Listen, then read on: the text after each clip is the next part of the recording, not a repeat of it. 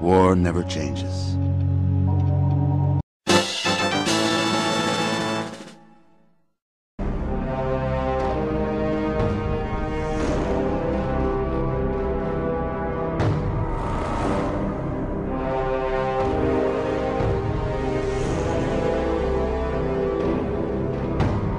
Fallout 3 is definitely one of my favorite games this gen.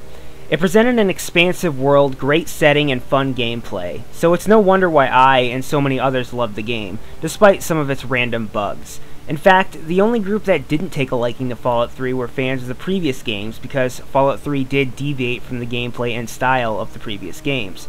But did you know that Fallout 3 was originally supposed to play like those previous Fallout games, in a game that never had a chance to be finished, let alone released?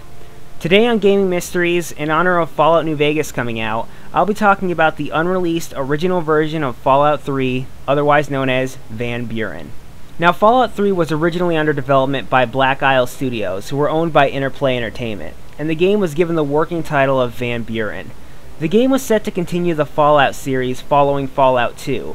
Black Isle Studios planned to include a dual combat system into the game that allowed the player to choose to use either a real-time or a turn-based combat system, although the emphasis would be on a turn-based version, and evidently the game would also feature co-op multiplayer. And the setting of Van Buren would be different to that of the final version of Fallout 3, seeing as it would take place in Southwest America rather than DC. But you're probably wondering what went wrong. Well, Interplay Entertainment went bankrupt and closed down Black Isle Studios before the game could be completed. As such, the game was cancelled in 2003. Of course, Fallout 3 didn't die, as the license to develop Fallout 3 was sold for a $1,175,000 minimum guaranteed advance against royalties to Bethesda Softworks.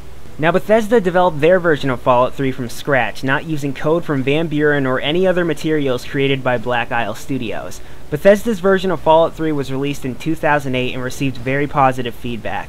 Now, I know that people who were fans of the previous Fallout games don't like that Fallout 3 turned out the way it did, but personally, I love the game, and I'm glad it went down this route, and I think it's just a great game.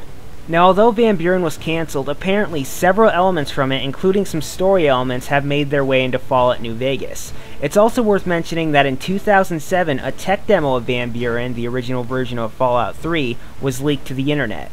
It's from an early build of the game and it's very buggy, but it's free to check out, so if you're interested, you can find it at the No Mutants Allowed website. But that's all there is to say about Van Buren, the cancelled original version of Fallout 3. I know there are fans out there that are sad that the game didn't come out because they loved that original Fallout style and they wanted that to continue, but personally, I'm happy that Fallout 3 turned out like it did.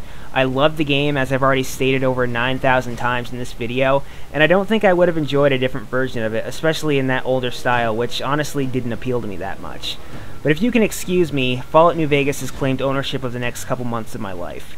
This has been Gaming Mysteries. Thanks for watching.